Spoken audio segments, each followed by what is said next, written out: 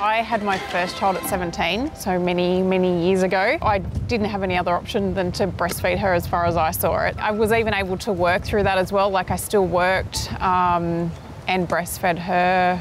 And then when she was 2.5, she actually just decided she was ready to stop. I come from a large family of bottle feeders, right from the beginning, from my mum down to all my family. So with my first 2 children, that's what I did.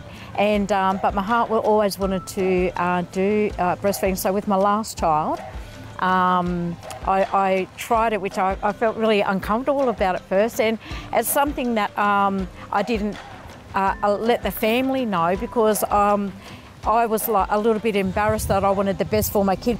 I had big regrets that I didn't do it with my earlier children, because of just the bonding that was there. So this is Seriana, she's my second baby. Our journey's been quite interesting from birth. She was never really interested in attaching and had kind of some issues sucking, so we had to use a nipple shield for the first month, and I also had to breastfeed, express and top up because she was quite jaundiced in those first few weeks. My milk came in fine, about 3 days, but during the 3 days between Logan being born and my milk coming in, he was hungry, so suckling, and then that caused my nipples to blister and split and all that. And then when my milk did come in, he latched really well, but they didn't have time to heal, so it was really painful.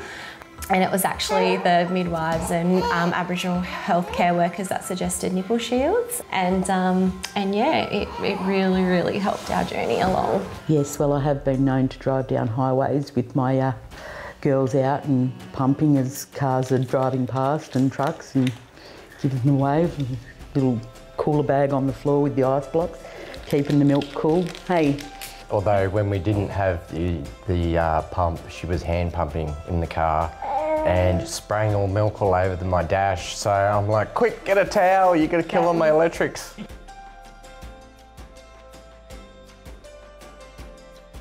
The connection to all the kids is something no one else can ever do. It's really financial as well. That's what I was gonna say, it's cheap. Yeah. For me, it was actually the convenience of it. I could feed her anywhere, anytime, and I did love that closeness I felt with her when I was feeding her. It's just like a nice little snuggle, a time for you to sit down with your baby and just connect. I love the bonding and being able to spend time with Seriana, and especially over night time. Just that one-on-one snuggles and cuddles with her is quite sweet. I just loved the convenience, to be perfectly honest. It's quick, it's easy, there's no heating up, it's just, yeah, done. Very important in the development of the young child, where they form that special bond and watch that child develop. So us men, as fathers and as grandparents, to be welcome in to see and experience the nurturing of that child is very special.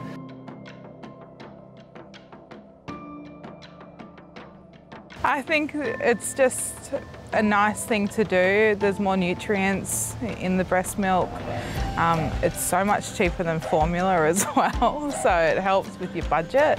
Just that it's breast milk's full of antibodies, which is great for little ones, as well as all the good fats, vitamins, minerals, all that sort of thing that you're passing on to them. Yeah. Well, there's been many a time when the children were really sick, and it really saved them. It was phenomenal because it cut the time down with the sickness. Even when they never got really dehydrated because they were just on me. Djama was sick with RSV, and he was in hospital for a few days, and he had low oxygen levels and everything, and they told me that if I wasn't breastfeeding, he would have been a lot worse. Also, it helps with the gastro for the baby, like the gastric, and all that sort of stuff. All my kids were breastfed, all my grandkids were breastfed. Yeah, I can't see any negatives, to be honest. Their words can't express like the excitement and the feel, and it sets that child up for their journey, and it's so important for their development from that young age.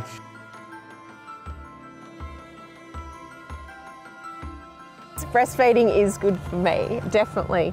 It is very good for my mental health as well. So yeah, it's that time and that connection, because I have always worked full time as well. So yeah, it was my time with Bubs. Like, yeah, it was just my time with them. No one else can do that for them. From a weight perspective, it helped me to be able to manage my weight through the earlier periods, but I was able to consume so much more food. It was amazing. I loved it. Because so much of it was going to her. I found for myself, because I'm insulin dependent diabetic as well, but I found like during the breastfeeding times is that I found that my insulin, like my levels always kept in range. Always kept in range. So I believe not only is it beneficial for your baby, it's also beneficial for like the parent and that as well.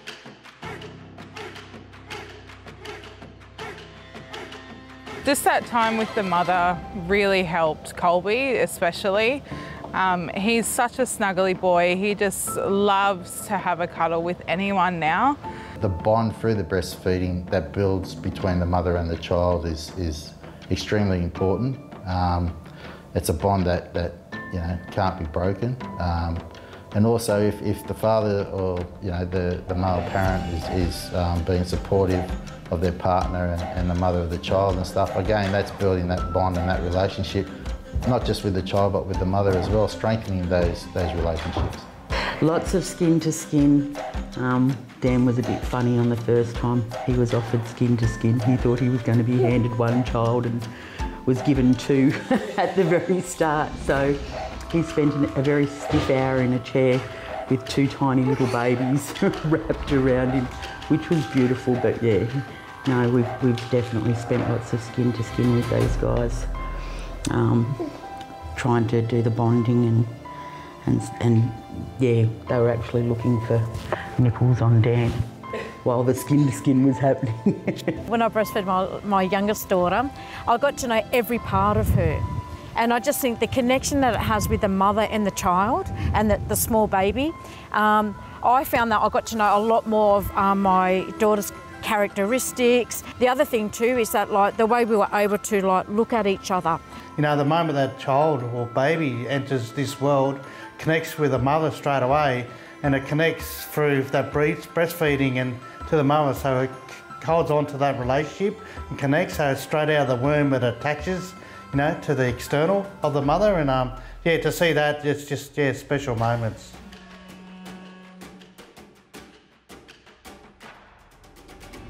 Probably my dad. So yeah, my father is a really big advocate for the circle of life and breastfeeding. So yeah, he's always been a really big supporter, and hence why our whole family is really, it's connection. It's connection to your little ones, it's connection to each other. So my biggest supporter was a very, very close friend of mine who did that. Support from the midwives and the early childhood nurse, and then other friends and family, you know, helping with the whole breastfeeding, expressing and topping up was a long journey, and my mum and sister would often come over and help with my other toddler, and then also help with her and just general home things. I've got a pretty good family network of support people, which has been awesome, yeah. But even like Linda, Nicole, the lactation staff at the hospital, amazing people, really amazing.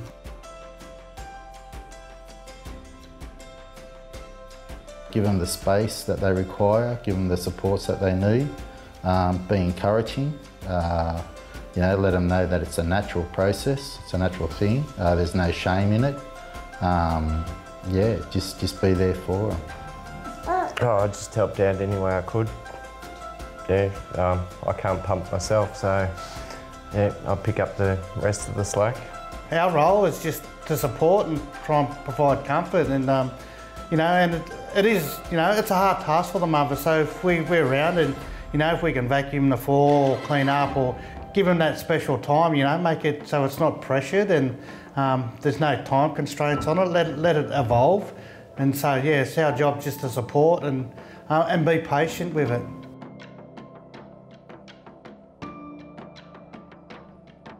I'm just really happy and grateful that my children have gone on with that as well. So, and I don't really know anything else. There's nothing else. We don't know anything else. It's natural, it's beautiful, it's connection, and it's beautiful to be able to have that bond with your children, and obviously it goes on to the next generation. I just think it's so beautiful now that there's such a encouragement from the society and the community for breastfeeding to be okay in public, because coming from a time when it wasn't so much, that for me now to be able to witness that is so important. And for young mums, or any mum, to be able to feel that they can feed in public and that be okay.